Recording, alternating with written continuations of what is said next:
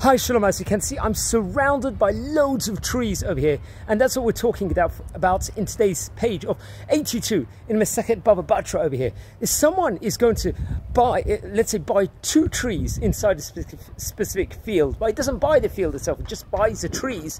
Obviously, he can take the produce from the trees, but let's say that the roots are going to die out in the tree itself, or the roots is going to finish decimate. He is not going to be able to take those trees again and replant with those things. But what if he buys 3 trees in a specific field?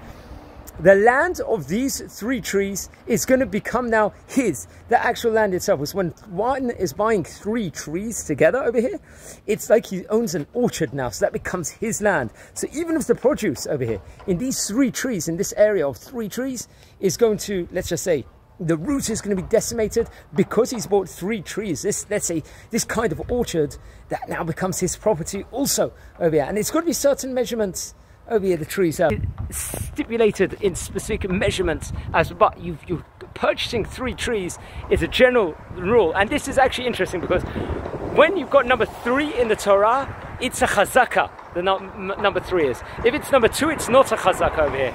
And by purchasing trees, 3 of them together, it's like you've actually acquired that plot or field.